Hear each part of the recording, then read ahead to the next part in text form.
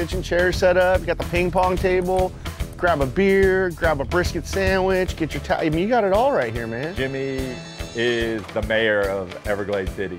Oh, nice for Snook, right? Right where Jimmy told me. I love this fishery because you can literally do anything depending on wind, weather. Watch it. Get him, Jimmy. Get him. Coming up high. Come on, come on. You on? There you go. This is what I love. This is my ideal day right here, man. My name is Ali Hussaini.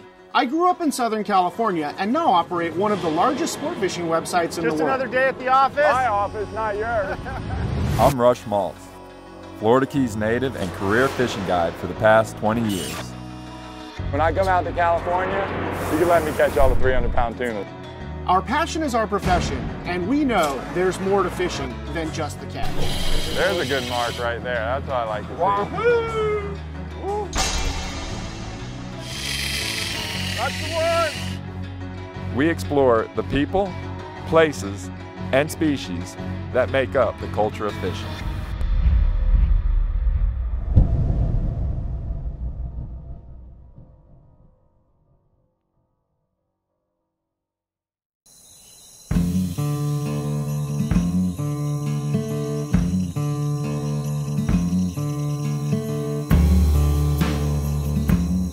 When you spend time in Florida, you're definitely going to hear the term Old Florida.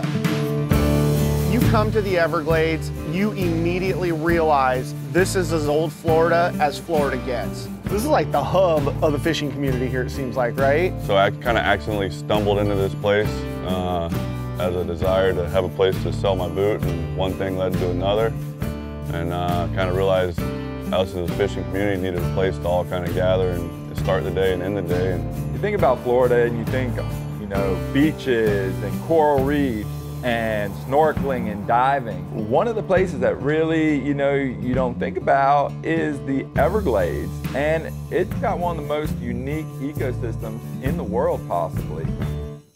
It's wild, too, to think that this whole thing just started with that boot right there. One leak in an old boot started a new concept. Yeah. And now, look, you're a gas station owner, tackle store owner, yeah.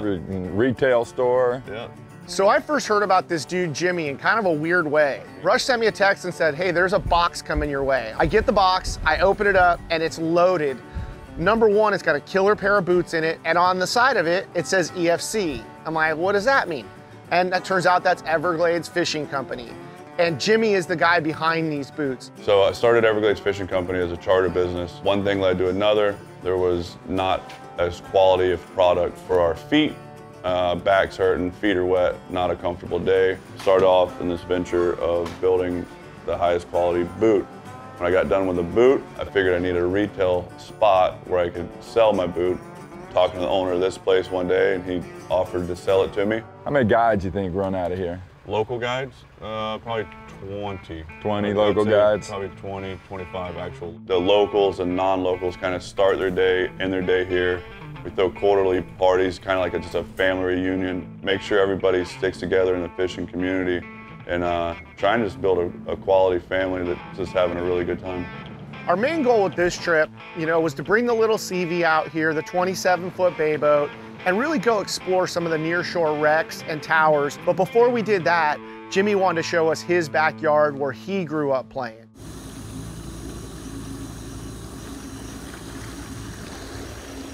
Fishing in the nearshore waters here is as much about the adventure as it is the actual fishing.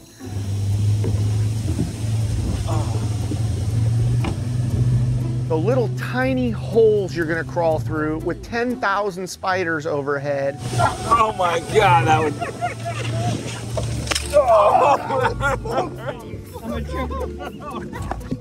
What the is that?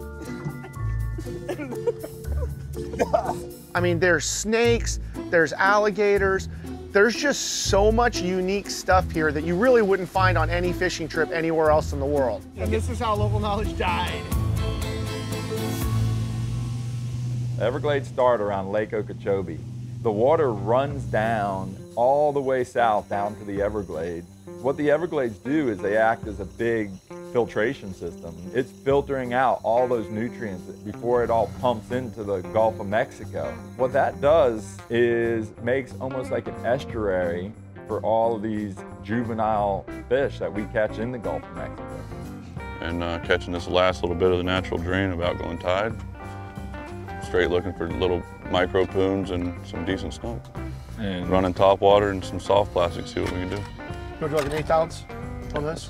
So when you think about fishing in the Everglades, you know, as a guy who's fished around a little bit, first thing that comes to mind for me was trout and redfish and snook. To my surprise, we had kind of asked Jimmy, hey, are we gonna see some trout and some reds?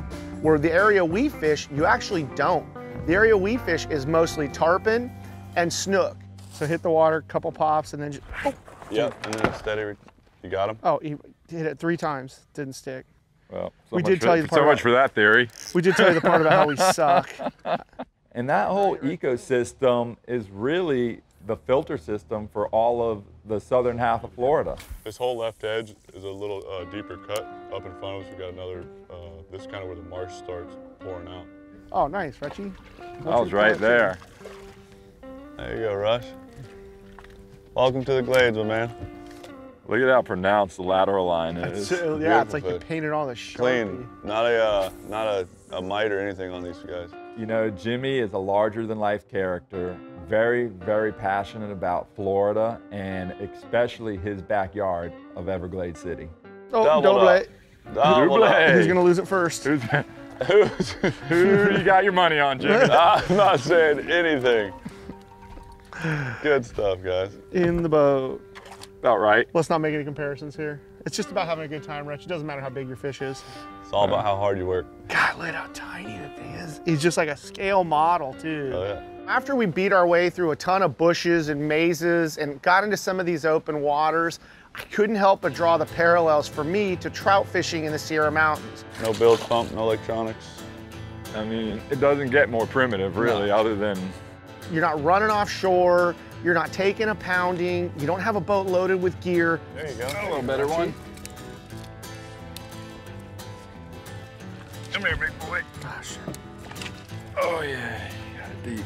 Everglades Snook. You know, you're kind of fishing in a nursery. For that, you get to scale down your gear and still catch some of your favorite fish. We aren't using big, heavy offshore gear at all. I mean, if anything, we're using like stuff akin to bass gear in Southern California. Oh, nicer snook, Rutch. Right where Jimmy told me. Come on in here, baby. Welcome aboard. There we go. So like you said, Jimmy, right there. Now, what do you feel like their favorite food is back here? Like, what I'd say these snooks? cichlids. I'd say the little cichlids or little mud minnows. And it is a lot like Southern California bass fishing in that your cast has to be accurate or you're not gonna get a bite. He's trying. The sheer numbers, dude, it's impressive. It really is. You can come back here with 1Ks and just have an absolute blast. Oh, like a 1,000 Yeah. size? No shortage of action. Ow. I've caught a good handful of snook in my life, but I definitely haven't caught millions. I probably tripled my snook count by the time we were done with day one. Turn Cap- your handle, Randall. Captain We got a Russ fish. caught a catfish down there laying on the bottom. Oh, I think that's a good snook. Look at that tarp. What do you got, Richie? Got a nice snook here, buddy. Oh. Look at this one. Oh, there you go. That's a better one, huh? The fun size. That's He sweet. pulled a little drag. He smashed that lure. Oh, yeah.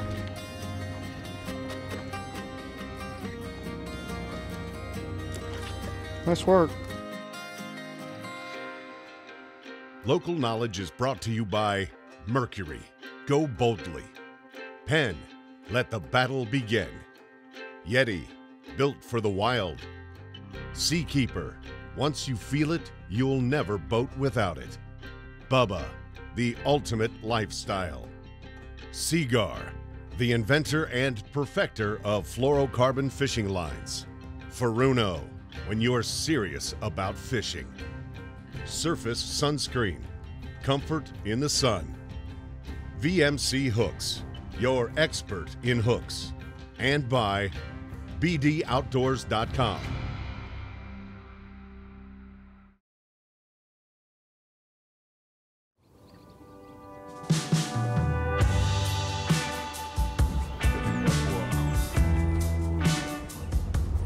So what's the plan, Jimmy? What are you thinking? Are we gonna catch some bait? You good with the crabs and the shrimp? What do you normally like to do? I love crabs and shrimp. Got a couple pinfish, but I want to get some white bait, maybe some croakers.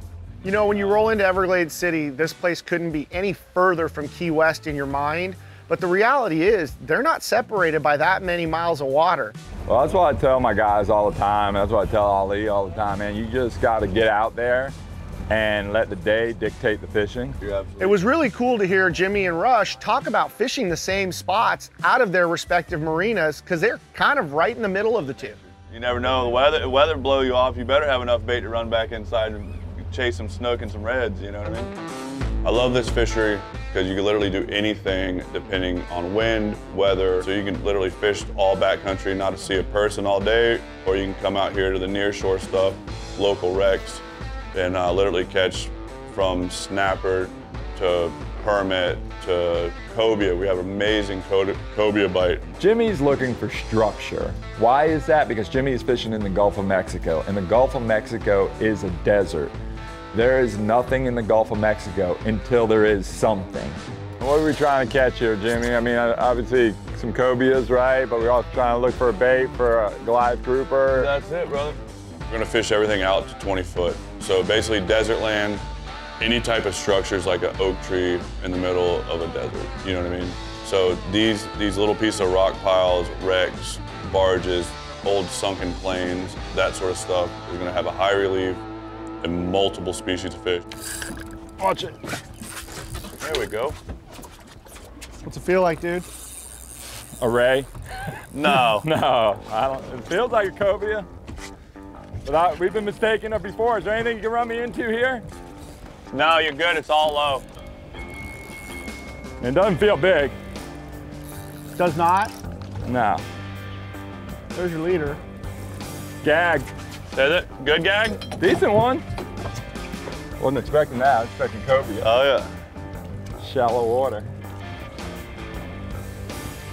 I love those gags. There ain't nothing better, man. Little Little circle hook.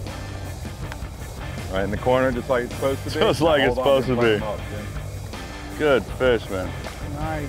now, Jimmy, do you guys have a pretty strong gag grouper fishery out here? Strong. Any of this old private stuff is washed out where there's a little ledge underneath. You can catch these guys all day long. Good job, man. Thank you, Jimmy. Anytime, brother. Sending them back.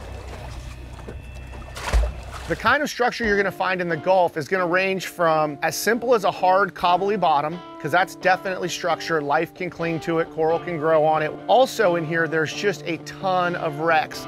There we go. Cool, if I can hook something. Get him, Jimmy. What do you got there, Jimmy? I think we got another of the same species. Another gag? Yep. I'll leave that bent No, over. little Goliath. Oh, yeah? Yeah. Oh, cool. Oh. Here, Jimmy, I'll come grab him, buddy. I appreciate that, Rush. That Leave is this so with the rad. service. That circle hook did its job. You can't beat those VMCs, man. You got him right in the corner, perfect. Look at that. So cool. It's amazing Good this fish. fish will grow up to be 400 or 500 pounds. Yeah, we're gonna put Ali on one this afternoon. Yeah, I don't think he wants anything to do with that. If there's structure around here in the Gulf, there's gonna be some fish. Yeah, all you need is a little bit. A little bit of desert, structure. right? Oh yeah.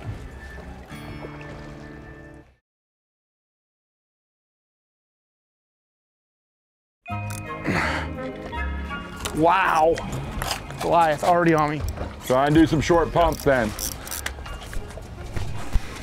So the problem with these shallow water wrecks and up to 20 foot and fishing people that's from out of town used to fish in these 100 or 200 foot wrecks is we have very small margin of error. Oh, son of a. Probably the other one come up with him. Well, he found the wreck.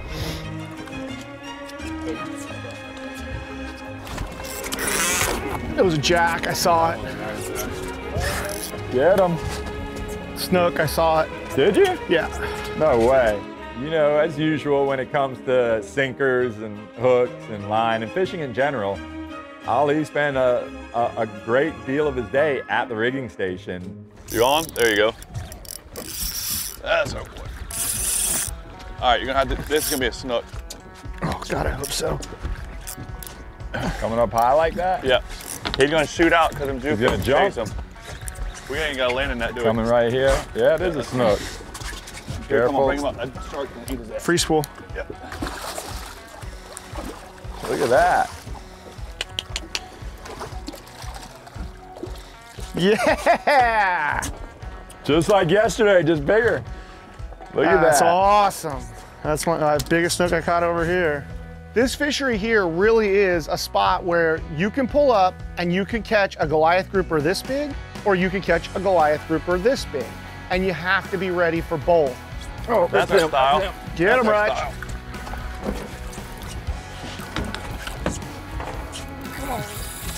Shark. You think the shark got him? Maybe. No, Or is it a jack? that ain't no jack. It's a fine line. It's a game you're playing. The fish are patrolling around the structure, so you have to be close to the structure. That being said, you are right there. The fish eats and he's a foot, 2 feet from the structure. He's right back. He's gonna dive right back in it. He just got it. I don't know, he took a screaming run like that before. Cobia could be. That big Coming up high. Come on, come on, come on, come on, come on, Richie. Nice cob. Oh yeah, yeah, yeah. Nice, right? Cheesy. What a surprise, huh? I thought that was a snook, Jimmy. And then we thought it was a shark. Come on. I thought the shark ate the snook and had him in his mouth. Yeah, and then those runs felt a little different. Yeah. Nice. Nice work. Jimmy. Sorry about Way your to boat, go, Ariel. buddy. We don't Dude. stop. Grouper. We don't stop. We Grouper, don't stop. snook. Look at that. Look at that, Jimmy. Good fish, brother. This is what I love. This is my ideal day right here, man. I mean, This is my ideal day. So many different species, and then cap the day off with one of these. Hard work, end of the day, long hours, and we made it happen. Yeah, this place was awesome. I'm stoked. Tide turned and fish turned on.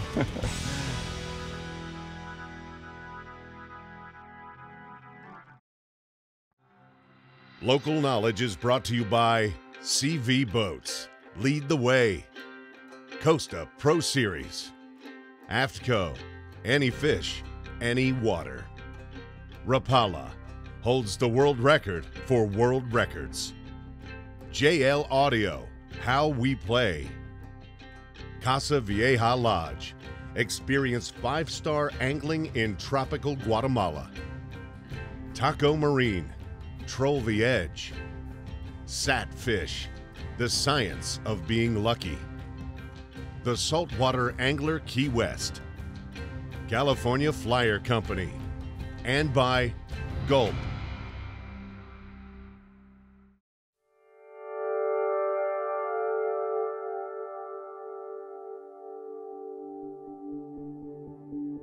Being brought up as a kid here, obviously it was a Wild West when I was brought up.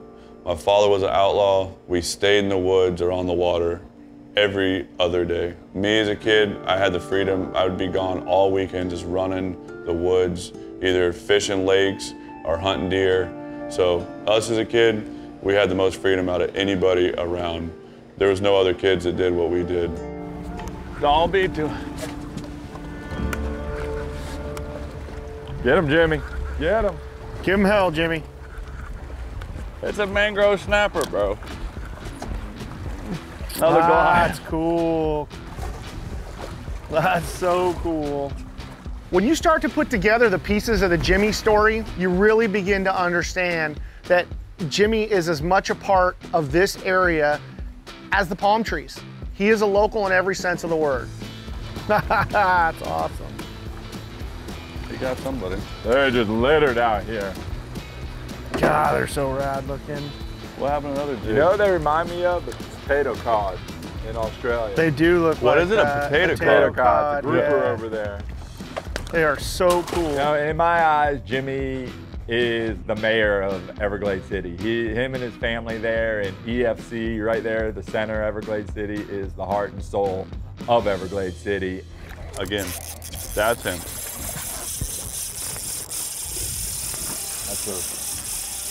That drags right where you said All it. right, good. That's perfect. That's what we want. Swimming away from Good it. job. Good job. Tiburon. Get him, Ollie. You could just tell all the people in the community really respect him and his family, want him there, and want to see that business do really well. It's up on the surface just like a cobia. Is it? Definitely on the surface. That's cool. I'm calling. It's gonna be a shark. Wait, I just saw a fin. Let's see the fin. That's not a shark, is it? I definitely saw the fin. Did you? Did it look like a shark to you? Was it on the belly? No, he's on his belly. Dorsal fin. No, he's on his Oh. belly. A nice one. Remember, go low. I'm trying. Good fish. Nice cove. Kill his ass. Yep. Go up, go up. I'm trying. You know, I've been very fortunate to fish all over Florida, and I fished with some great Florida captains and great Florida guides. While I do rib the boys about the weather and the bugs and everything else, I love Florida.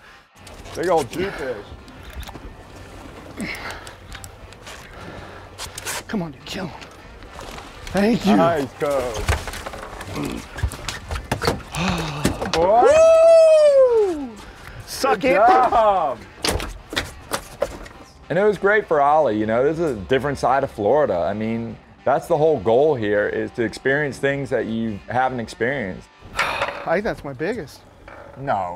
Yes, yes it is. They were bait fishing way bigger than that. I don't think Nah. so. Hey, Rush, don't be that guy. I mean, I kind of feel like he is. You want to get the hook out of him? Pretty fish. Good fish, Ali. Nice cove. Stoked. Ollie's never been to the Everglades. Ollie's never been back in the bushes in a John boat chasing snook and little redfish around. I mean, this was a great experience for Ollie to see this side of Florida. Oh man, this is such a cool fish. I love these things, man. Nothing better. It's been a while Whoa. since you caught one. It's been a while. It's been a couple years. Thanks, Captain Jimmy. Thank you for coming, brother. Appreciate it, man. That's an awesome see. fish. 32 pounds? Feels like high How many 20s. inches? I know you go by inches. I'd say 45. To the fork. Oh, I'll take him. I thought I'd seen it all, and this place really made me aware of the fact that there's even more in Florida that we haven't done and that I haven't seen, and I can't wait to come back for more.